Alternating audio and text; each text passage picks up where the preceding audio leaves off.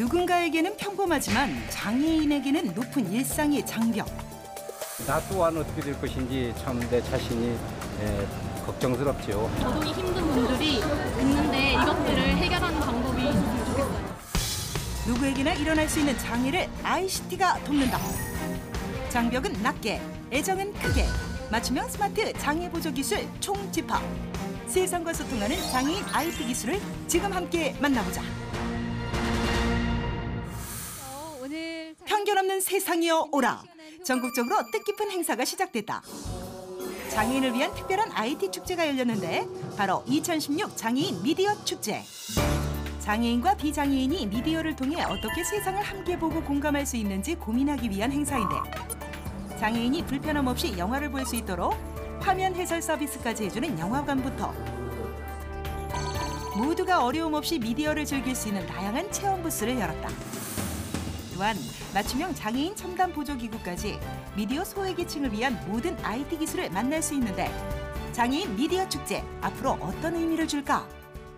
새로운 신기술을 계속 개발해서 장애인들이 비장애인들과의 차별이 없이 같은 수준으로 방송과 미디어를 즐길 수 있도록 새로운 신기술을 계속 개발을 하고 이것을 또 장려하고 지원하기 위한 그런 취지로 장애인 미디어 축제를 매년 활기차게 개최해 나갈 계획입니다. 미디어 기술을 다양하게 만나볼 수 있다는 서울 강북구의 국제재활원. 입구부터 울려 퍼지는 목소리와 박수 소리, 두드리고 소리내고. 도대체 무슨 상황일까? 청각적 신호를 색상의 변화로 인해서 시각적 정보로 인지할 수 있도록 하는 제품입니다. 청각 신호를 시각적 신호로 변환하여 표시해주는 도구로 시각 신호 표시기부터 청각 장애인을 위한 스마트 초인종까지. 또 다른 한켠에서 무언가를 열심히 하고 있는데, 가만히 보니 모니터 앞에서 계속 눈동자를 깜빡이는 모습이 여간 심상치 않다. 저 지금 안구 마우스로 활용하고 있는 거예요. 안구 마우스? 그게 무엇일까? 눈동자의 움직임이 마우스 커서화되고 눈 깜빡임, 응시하기 기능을 통해서 마우스 클릭 기능을 대체할 수 있는 마우스인데요. 경수 손상, 루게르 환자분에게 유용하게 사용할 수 있는 마우스입니다. 안구 마우스의 원리는 카메라로 눈동자의 움직임을 감지한 다음 눈동자가 움직일 때 발생하는 전기 신호를 통해 마우스의 커서를 움직일 수 있다. 이제는 손이 불편한 장애인도 안구 마우스로 컴퓨터 문서 작업도 가능한 시대. 제가 또 다른 거 신기한 거 보여드릴까요? 잠시만요.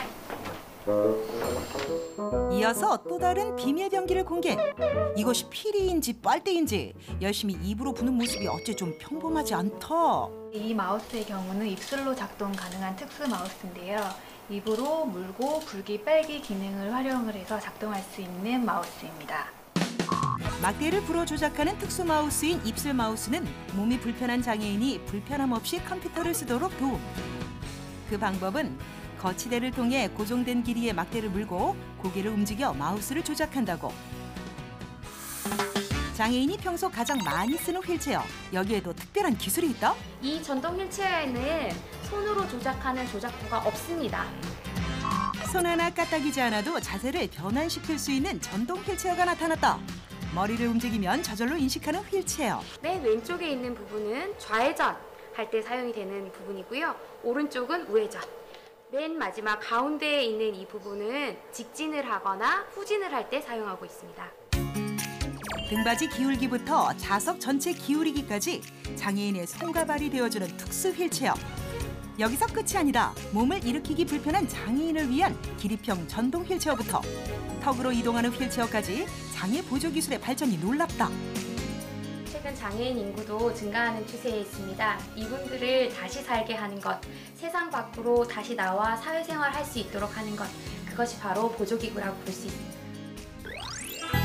강남구 삼성동에 위치한 IT 기업. 사무실에 보이는 한 남자.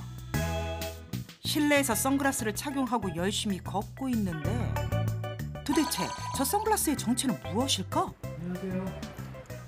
네, 안녕하세요. 혹시 지금 뭐 하고 계세요?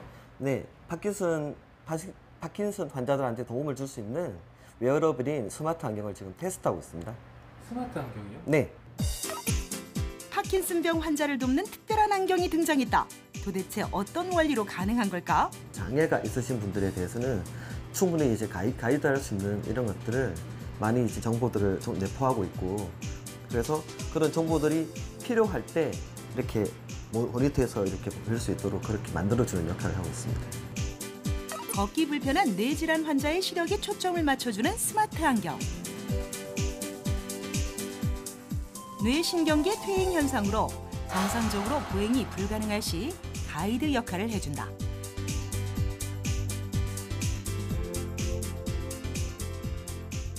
직접 파킨슨병 환자가 안경을 쓰고 걸었더니 흔들리지 않고 바르게 걷는 모습을 볼 수 있다.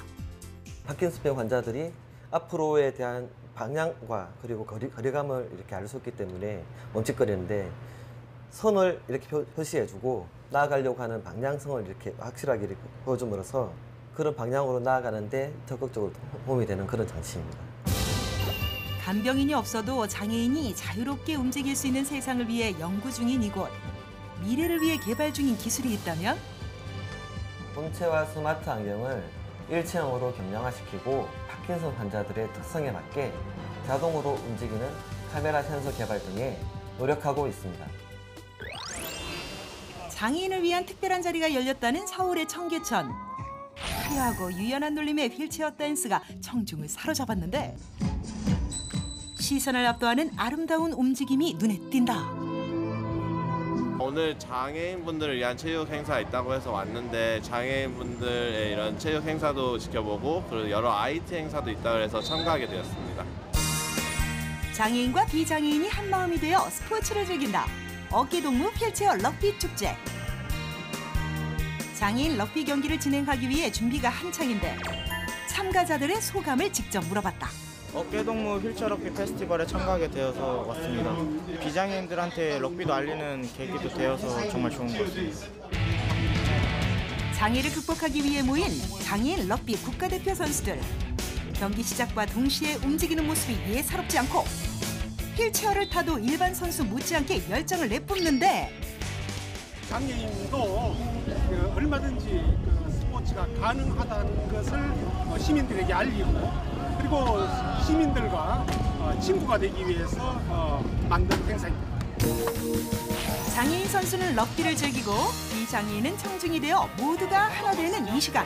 직접 경기를 관람한 사람들은 어떤 느낌일까? 휠체어 타지 않고도 하기 힘든 거를 휠체어 타고서 그렇게 잘하시는 거 보고 되게 놀라웠습니다. 장애인분들도 이런 스포츠를 배우고 계시구나. 처음 경험해봤는데 재밌는 것 같아요. 축제장 한켠에선 범상치 않은 모습의 한 남자가 걸어오는데 도대체 무슨 상황인지 그에게 물어봤다. 안녕하세요. 안녕하세요. 지금 혹시 뭘 입고 계신 거예요? 지금 웨어러블 로봇을 입고 있습니다. 웨어러블 로봇? 이건 또 어떤 기술인가요? 하지 보행 로봇으로서 걷지 못하는 장애인분들을 걸을 수 있게 하는 로봇을 입고 있습니다. 웨어러블 로봇이란 하체마비 환자들이 자유롭게 움직일 수 있도록 도와주는 보조 로봇으로 하체를 완벽 무장 실시. 이 로봇가 전체 장애인의 몸을 잡아주게 됩니다. 몸을 잡아주기 때문에 하체를 전혀 못 써도 이 로봇의 모터에 의해서 작동해야 됩니다. 하체마비 환자들의 튼튼한 발이 될 웨어러블 로봇. 시계까지 착용해야 한다는데 그 작동 원리는 어떻게 될까? 이 동작의 원리는 여기 각각 앉기 모드, 서기 모드, 걷기 모드가 있습니다. 이 세 가지 단축에 의해서 모드 선택을 하면은 그 걷기 모드에 선택할 수 있는 동작 상태가 됩니다. 그러면 동작을 하게 됩니다. 멈출 때는 어떻게 해야 돼요? 만약에 쓰고 싶을 때는 기울임 몸을 갖다 쓰게 되면은 센서가 자동 인지해서 쓰게 되는 동작으로 들어갑니다.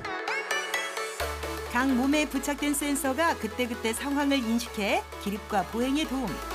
그렇다면 웨어러블 보조 로봇을 착용한 소감은 어떠세요? 로봇이 자동으로 걷는 동작을 해주기 때문에 다리에 힘이 안 들어가기 때문에 장애인분들한테 큰 도움이 될 수 있습니다. 그 밖에도 장애인도 재밌고 유용하게 즐길 수 있는 다양한 체험 부스가 전시됐는데 다리부터 시작해서 상체, 팔이 시작하는 겁니다. 자, 다리 미시고 상체 넘어가시고 팔, 상체, 다리. 시각이 불편해도 즐길 수 있는 조정 경기 체험장. 직접 물 위에서 즐기는 건 못지않다고. 수상해서 타는 이 머신 동작들을 연습하기 위해서 만들었습니다. 현재는 이제 실내 조정 대회라고 해서 대회도 있을 만큼 하나의 종목으로 자리 잡은 형태입니다. 장애인뿐만 아니라 비장애인까지 체험하는 최첨단 장애 보조 기술. 그 의미가 남다를 것 같은데. 제가 조정 경기는 한 번도 안 해봤는데 이런 여러 가지 IT 기기 때문에 좀 더 제가 몰라도 직접적으로 경험할 수 있는 좋은 계기가 된 것 같아요. 각종 훈련과 게임, IT 기술 체험을 통해 몸과 마음이 하나 될 수 있는 이 시간. 자유를 꿈꾸는 모두에게 특별한 추억이 되었을 텐데. 장애인 스포츠를 통해서 장애인을 좀 더 이해하게 된 것 같고요. 장애인들 위한 IT가 더 많이 발달되어서 많은 사람들에게 도움이 됐으면 좋겠습니다. IT 기술로 장애를 극복하다.